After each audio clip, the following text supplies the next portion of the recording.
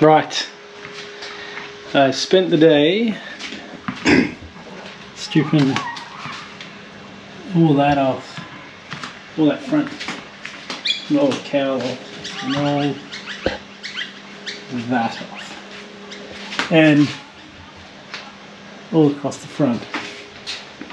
Last night I made the decision that this is the only car I'm going to build up. If this is stuffed beyond repair, which I doubt it would be, but if that is absolutely stuffed beyond repair, I'm not going to build this one up, because it just looks like it has been patched, over patch.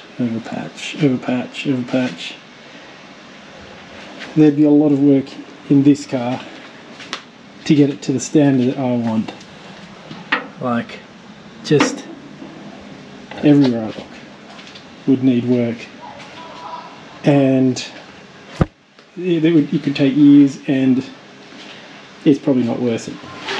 So I made the decision last night that I'd rather save up, get that chassis fixed, using all the parts from this front end to get that back good, than the previous idea that was to grab all that and put it on this one. I'm not going to build this one up. It's horrendous. Apart from most of the front, I'm not going to say all the front, but most of this front, it's pretty horrendous from the firewall back. And I just don't see the point in pulling all the good parts off this and putting on this one, when you'd spend more time and a shitload more money getting this to be the level that I want. It'd be easier to do this one. So that's what I'm going to do. I've found that you can get new ones of these online. I did not know that before. New ones of these frame rails, and you get obviously the new cross member. So I'll probably get those 3 sent over from overseas, just so then I know they're 100% right. So at least when I'm getting that chassis all fixed, the parts that are going to be 100% brand new. I'll keep these ones as backup, these rails and this cross member, in case the aftermarket ones don't exactly fit. Yeah, these panels alone were worth $1,500 because they are nice. There's a little bit of a fix down here, but they've actually done not a bad job. So all in all, these panels are pretty good. Whole front end's pretty good compared to what I had. This one here, there's sort of a bit of rippling there. There's a bit of a dent there. Bit of a dent down there. Easy stuff to fix. So both these panels, the whole front end of this is going to go on there. I'm not doing this one. This is too far gone. I also realised that I think these panels here, I'm not sure if you can see it, these panels here that have been welded in on both sides, you can see that one over there. I thought that originally because there was massive rust holes there, but I think because these bolts are here, I think that's actually where they bolted the roll cage. So they were just putting stiffening plates in there. So I have a feeling there's no rust in this bottom area, which means I could potentially use this whole floor in mine, because if you remember, the whole floor and firewall of this one is stuffed. So I think what I might do is I'm going to grind back these panels and see if it is rusty. I don't think it is though. But I also needed this bit here, because on mine, down the whole, all around the bottom of mine is all rusted out. So what I'll probably do is pull this whole section off here, put on mine, probably chop a lot of this floor out, and chop a length of this frame rail to use on mine because mine's stuffed. And I'm pretty sure those seat rails will fit. If I can take them off, I reckon they'll fit in the driver's side of my other one.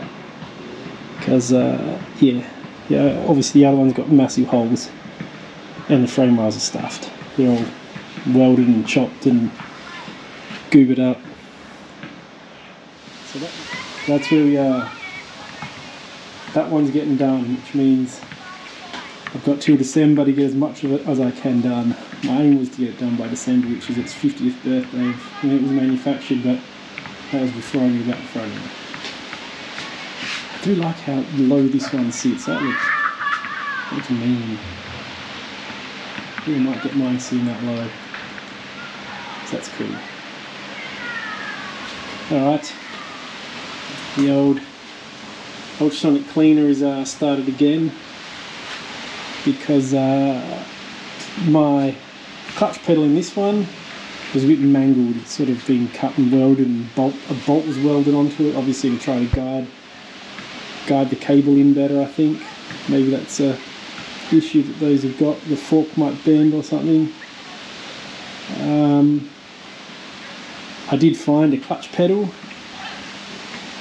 I asked the guy how much he wanted for it. Second-hand clutch pedal, 280 bucks.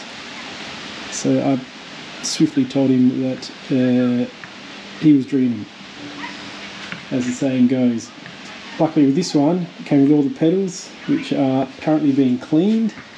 So I'm going to clean all them off, probably clean them all up, put them in etch primer and a bit of gloss paint. I'll keep the clutch pedal. I don't think I need the other two, so I'll probably put them up for sale, pretty cheap. So I won't be back on this until the next weekend or the weekend after. But I'll be sure to video that with any updates. I'm hoping to get this whole engine bay stripped back to metal so I really know what's going on. They had these plates, they welded these plates in. Apparently to stiffen that area, which is fine, but I don't know what's behind them. Whether, see, I can get my finger in there, which isn't good. So I don't know. I might grind them off, see what's behind them, and then if I really want to stiffen it more, I'll weld them on myself. I'm not saying anything's wrong with these welds, but there's a certain way I like things done. I like things to look totally factory, so I mean having it ground right back level, so unless you're looking for it you wouldn't even realise something's being welded there. That's just my personal preference. It's the way I like stuff done. Obviously this was a race car, so you don't really need to be that delicate about it, but now this is going to be my road car, so I need to just fix a couple of things, I think, make it the way I want it. But that's it.